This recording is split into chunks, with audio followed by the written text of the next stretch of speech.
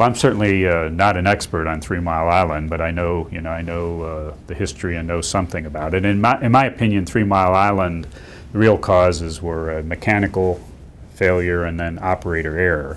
And I think a lot of things were learned about man-machine interface, how the machine signals what it has done or what has occurred to the operator, how the operator then interprets that and acts, how the plant can be forgiving when the operator misinterprets and takes the wrong kind of action. I think it was a lot of that kind of work, valuable work, that came out of the TMI experience, as well as work on emergency planning.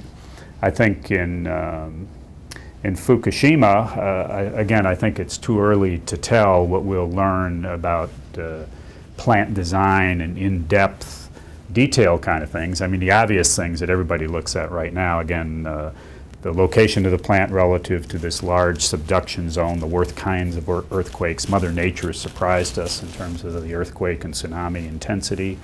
The density of the plants, 6 plants in one location, the electrical distribution, the backup power supplies. I think obviously that'll get looked at, and there'll undoubtedly be some lessons learned from that.